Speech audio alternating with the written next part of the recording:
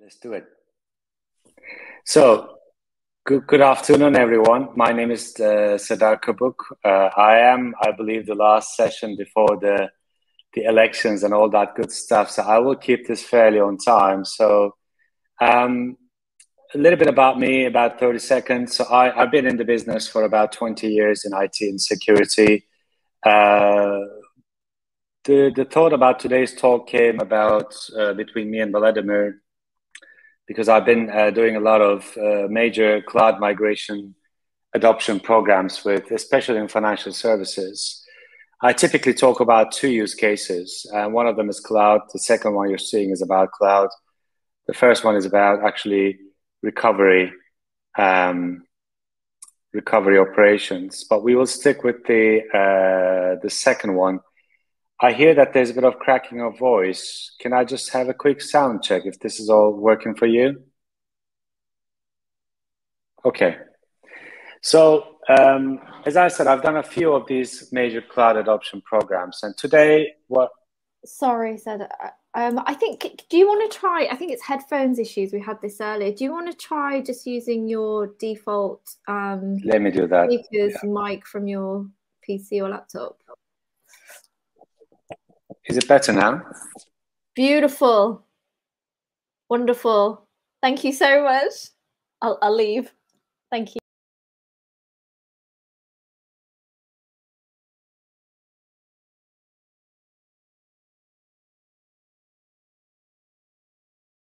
We can go on mute.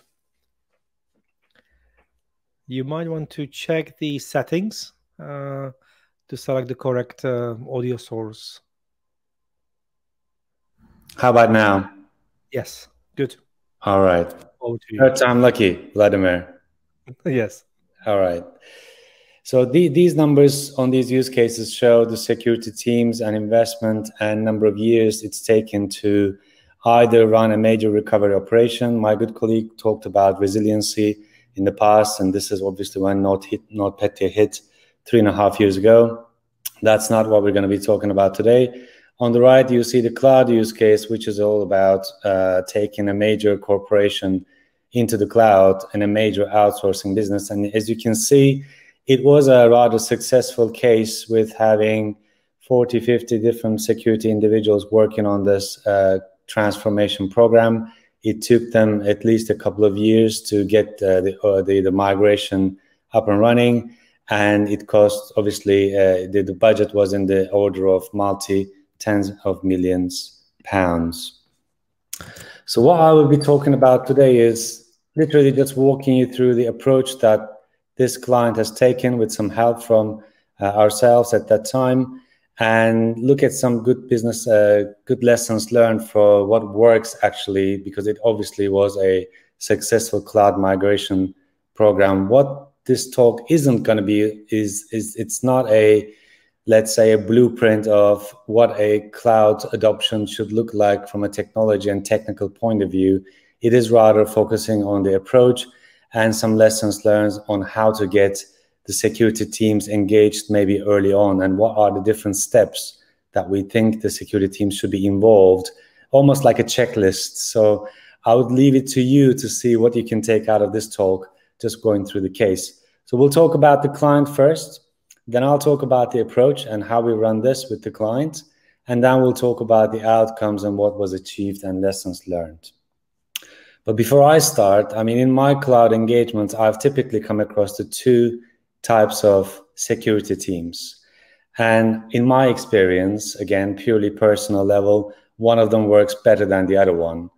The first group is typically the ones who would actually talk mostly about what you can't do on the cloud. It's all about which workloads you can't put on the cloud, what mechanisms don't work, focusing on pretty much why it's not a good idea in the first place, and focusing also pretty much on what are the risks.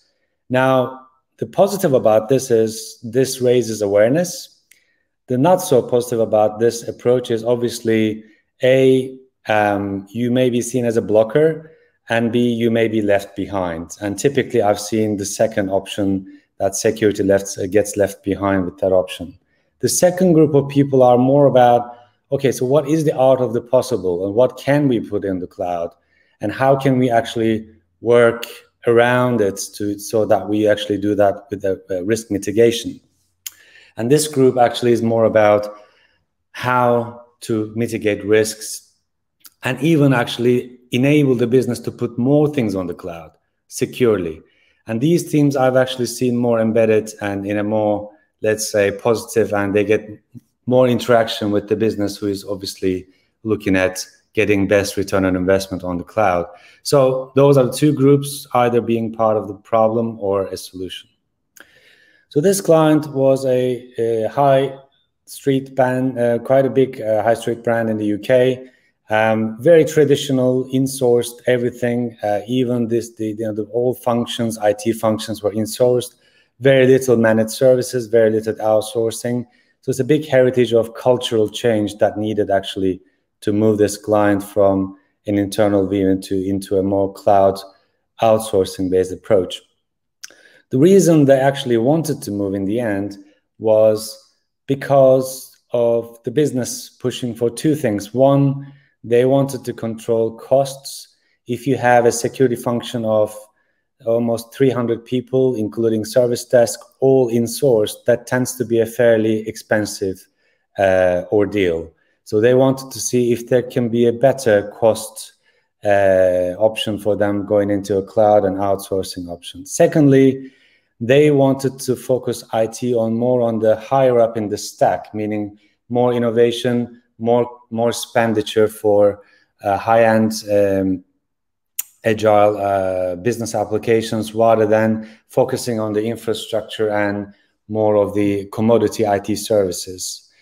And they, after years of no appetite for cloud migration, they had one executive come in as a CTO, and they were able to drive this change through. Of course, what are the complications? The culture of the company was mostly about not outsourcing anything. And there were a number of legacy IT applications and services that obviously is not easy to migrate to the cloud. And thirdly, this company is in a highly regulated industry, and they needed to please regulation very much so. So this is the blueprint of the approach that was used. And I can go and be bold to say, if your cloud migration adoption does not include these 3 steps, which doesn't need to run in waterfall, it can be run concurrently, I would say there is either a chance of that program failing, or your business may not get the best benefit out of that cloud investment. So typically, we want to see 3 things in a cloud adoption program. 1, coming up with a good case. So why you're doing this, and what is the return on your investment, and what is actually the value proposition of going to the cloud. And that will pretty much drive what parts of your business that you need to take into the cloud. That actually takes me to the second point. There is actually a big people aspect of the cloud, which we, in this case, call the Cloud Competency Center. And this is all about what are the functions that are going to remain on-premise, what are the functions that are going to be outsourced to the cloud service provider.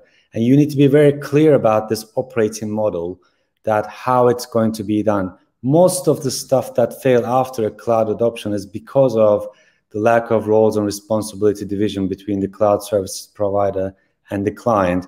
And if you have a major incident like the NotPetya, working with an outsourcing provider, cloud service provider, in that scenario, it's a major nightmare. So you need to look at your target operating model.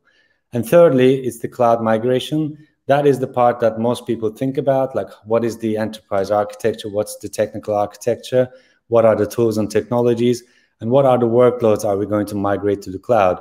That is the first thing that people think. But without 1 and 2, it is actually not going to be very effective. And in our approach, I think we ran these things mostly concurrently. So it wasn't like we were going to wait for 6 months for a strategy and then run the second and third options. Now, what I want to do is I want to give you some elements of the approach that we think security should be part of. Initially, there's always a feasibility study to see what is basically going to be the benefits of going to the cloud. Now, I want to say that there are obviously, even though cloud is inherently less secure environment, because you're basically putting your, you basically don't have the physical security to start with. There are some security benefits that you should be focusing on and driving and going into that feasibility study. And that could be, for example, if allowing a CIO or a CTO of your company to put more things on the cloud in a secure fashion. So you need to show them that if you can do X, Y, and Z, that they can actually potentially put more workloads on the cloud or come up with a better migration plan that will actually accelerate their cloud adoption. So security should be definitely part of that feasibility study, but you need to be very clear about what your value proposition is. If security is all about, we need to buy extra things, we need to add these controls, and it's going to cost us this much, then that's where actually the business starts leaving security behind. Secondly, I think driving a cloud risk assessment is very key here, kind of understanding what are the different risks you are facing here. And without that, it is going to be hard for you to convince the business. Thirdly, I would say engaging with the regulators early on, because they will always, the favorite subject that they will ask about cloud is obviously, apart from whether you've done your risk governance, is whether you have the right security controls around. If your risk is data, if your risk is resiliency, they are going to be asking you questions. And this also goes back to the operating model. They would like to understand who is doing what exactly, especially when things don't go well. Two regulatory areas you need to be very careful on are data, obviously with GDPR and data residency, but also resiliency when it comes to PRA and Bank of England's looking after the operational resiliency after cloud migrations. So this is a big topic. If security is not included in this phase, it is very unlikely that they will be included in the latter phases.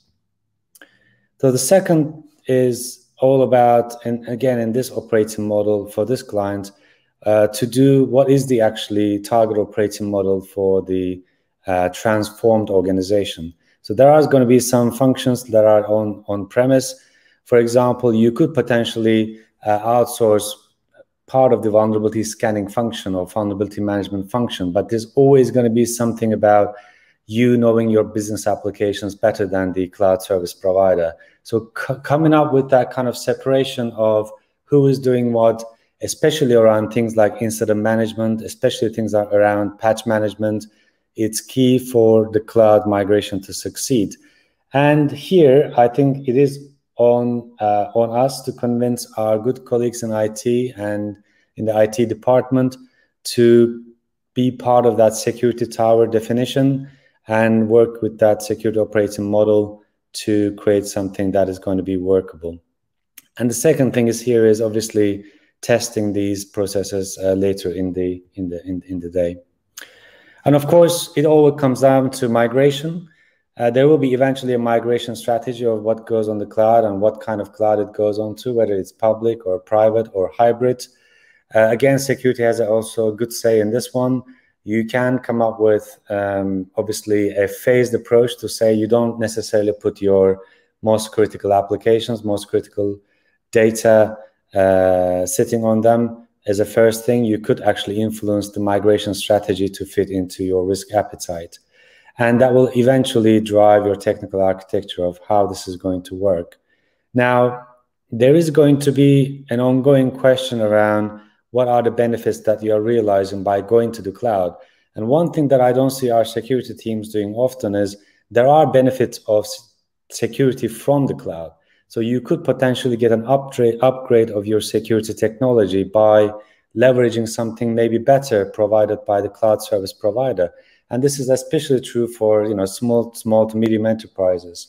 They will not have the best of breed, for example, security technologies. So you could potentially convince that there is a benefit of a better, improved security by leveraging the technology provided by the cloud service provider. But somebody needs to ask the question, and of course, it needs to be also baked into the business case. Now, in this client example, just going back to the timeline, I mean, this was a major, obviously, cloud adoption.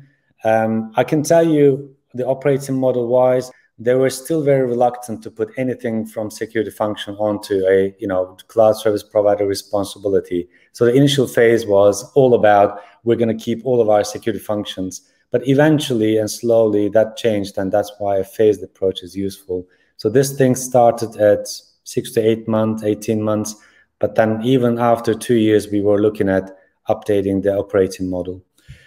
So one of the things that we were able to succeed with getting security included was, again, having that positive view of if you can do these things securely, you can potentially put more things on the cloud, and we can convince your risk and compliance function that this is a good idea, and they can convince the regulator that this is a good idea.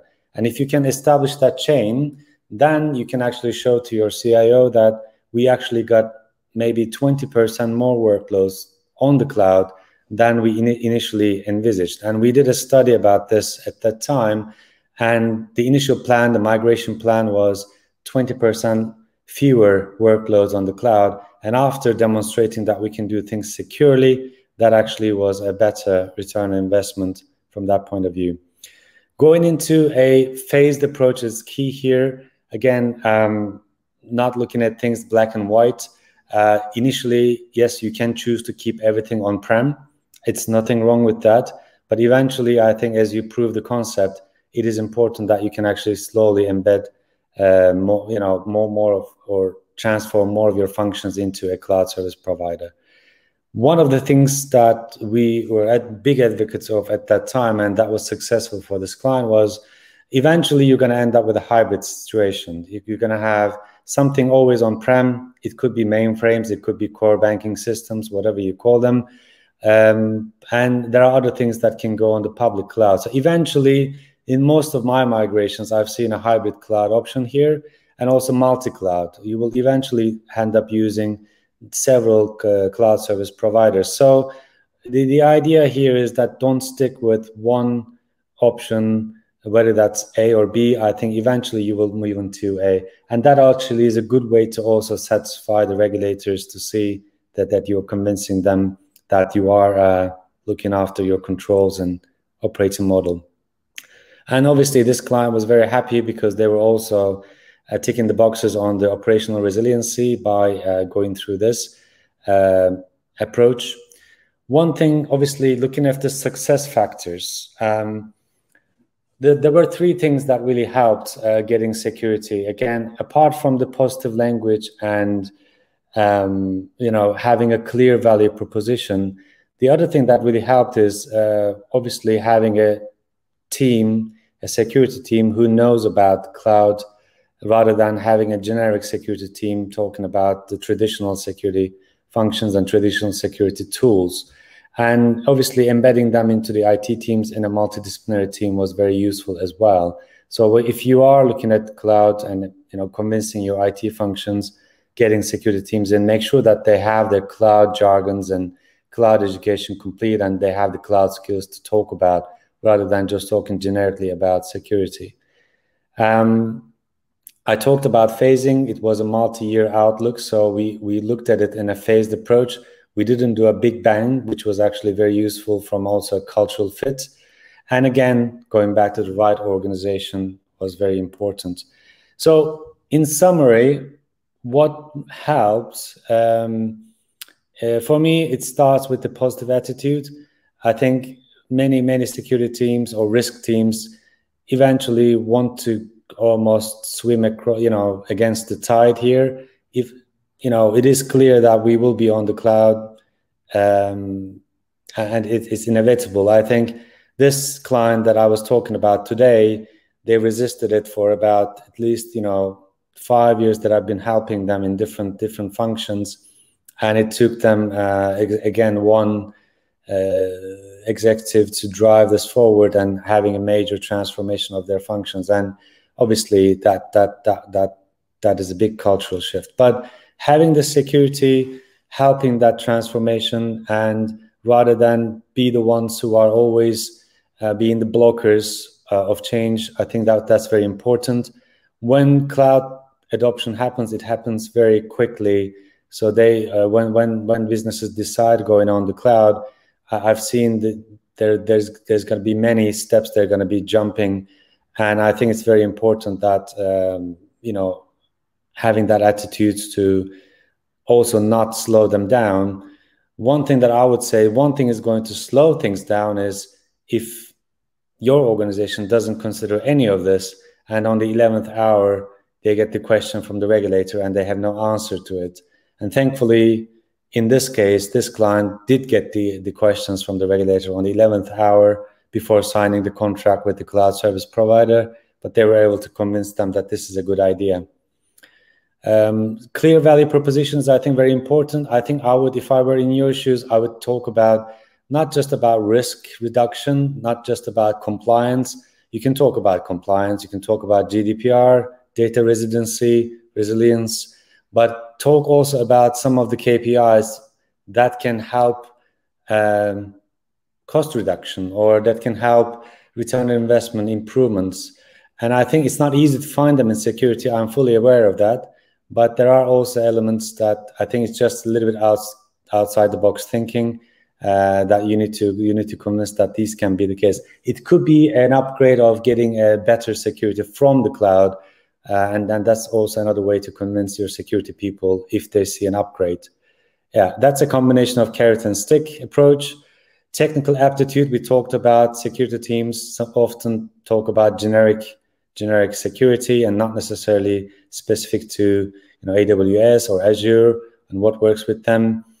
I've seen actually security teams work really well when they're embedded within the IT. If you're designing a target operating model, you don't need to do it on the side. That needs to be included in your IT team. And we talked about a phased approach. But eventually, unfortunately to say, but it all comes down to having a good sponsor in security. If we are not at the table when the feasibility studies are done or when the business cases are built, we're not going to be at the table at the end. And final thing for me to say is we often do a lot of black and white thinking, especially when it comes to risk. I think there's a lot of shades of gray here, and there's a lot of phasing that we can build and still build a resilient cloud organization, but maybe do that gradually and not necessarily in a big bang approach. So I will pause here. That was the story of this client. If there are any questions, I can take in the next 5 minutes. Thanks, Serdar. Yes, we have some questions from Dmitry. We have a question about the human kind of factor, that affecting all those three phases. Factors such as fear of loss of jobs. As the workloads are moving to cloud, some of the teams may not be needed, needing anymore. So how was this affecting your case study, and how did your team manage that? That's a very good question, and I will answer it in two ways. One of them is the fear of losing your job as an executive, which is, I think, something that I'd like to mention because I have a bit of a story about that. But coming back to whether we would lose out some of the functions. Now, there is typically big HR involvement, especially in the target operating model design, and that's done across the whole organization and not just about security, of course. So there's definitely an HR involvement there, and eventually, yes, there's going to be some commodity IT services. Take help desk, or take maybe some of the automation around some of the IT services that they will eventually go on to let's say a CSP or an outsourcing provider. So that is eventual. But I think the typical answer to this is, and this is similar to all of our executives talking about AI and automation, is if you are in a job area that, let's say, if you're a SOC analyst, and if you're thinking about, whether I'm a level 1 SOC analyst and my job can be outsourced in 2 years, I would strongly advise you to think about moving up the stack, right? You're not going to be a SOC analyst forever, or you're not going to be a help desk. I think there are a lot of new type of jobs like threat hunting, or you could be on the proactive analytics. So I think my advice to those people who are fearing about losing jobs because of automation or outsourcing or cloud migration is to think about the next level of interesting jobs that are coming because of those things.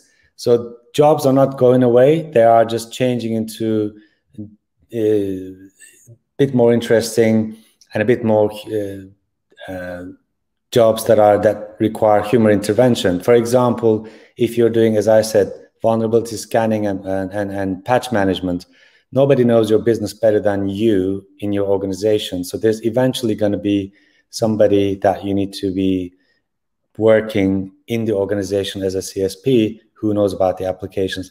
Now, another interesting topic, and I just want to talk about this very briefly, and there are also executives like CIOs and CTOs who I did speak to at some point, and they were also worried about losing jobs, but not because of going to the cloud, but because of, if something happens, I will be the responsible party. If something like NotPetya happens, how do I make sure that I keep my job when the verbatim hits the fan, right? And my answer to them is really around the previous topic, assume breach, right? Think about, you're in a situation that you are already in breach. What would you do at that point that you can do now? And that really is all about, obviously, having a good response plan, a recovery plan, and that will save a lot of executive jobs. But again, assume breach is a very good way of also keeping your job if you're a CIO. Great. I've got probably one more question. We don't have any questions from the audience yet, but let me ask the same one I probably had at the panel that we had in London, and that is, it's very good, to move to cloud for specific workloads. Typically not the migrate, but create, re-architect your applications. Some businesses are then finding out that some cloud providers are better than others for various services. So it kind of leads into multi-cloud scenarios as well. But of course, the security team has been, for ages looking at the internal systems, internal network, internal processes. Now they need to multi-skill, and that's not easy, of course. Suddenly to need to find out, intricacies how the AWS, Azure, or GCP or other, work. How was that kind of handled? Because there's a clear skill shortage, and there's no infinite time, of course. Yeah, and I think it's a good question, and I think I don't have the 100% answer for you. The way that it was handled in this client was, obviously there was a specialist team flowed in to help with during the especially transition, and as they go into transformation, those skills were either passed on to the team, or they became part of the actual the end state, basically. So some of them actually stayed and became so for me, it's if your client, if your organization is thinking about a cloud adoption, and if they're running through this phased approach, I think there will be time for you to educate yourself on the skills of the type of cloud that you could be going into. And I'm currently working with an organization. It's a bank, and I know that their IT strategy is moving towards one of the cloud service providers. So if I were in one of the IT teams, I would obviously think a little bit ahead of the game and say that actually this is probably a good set of skills that I would learn. And you typically want to be ahead of that. But in major cloud deployments, as I said, there's usually a need of a specialist team to help out, especially the existing team. Going back to the previous question, how does the internal culture affect the cloud migration? It becomes a major blocker, right? I think, as I said, this client did not move a single function of security into the cloud in the first 18 months until they've seen that they have the capability, and they have the skills, and they have the appetite. And that actually happened on a phase bucket. So answering your question, I would definitely think about, a little bit looking ahead and see what are the upcoming, what's your IT strategy going towards. if you've bought Office 365, I mean, typically the next thing is the enterprise service going into Azure, for example, right? Yeah. And secondly, I think do it on a phased manner. Excellent. Thanks, Serdar. Where people can find you if they want to, have further discussions. So you can always send me an email. It's my name.lastname@gmail.com, and we can continue the discussion, and I can tell you a little bit about the other case as well. Perfect. Thanks a lot. Have a good day, and enjoy the rest of the show. Thank you. Bye-bye.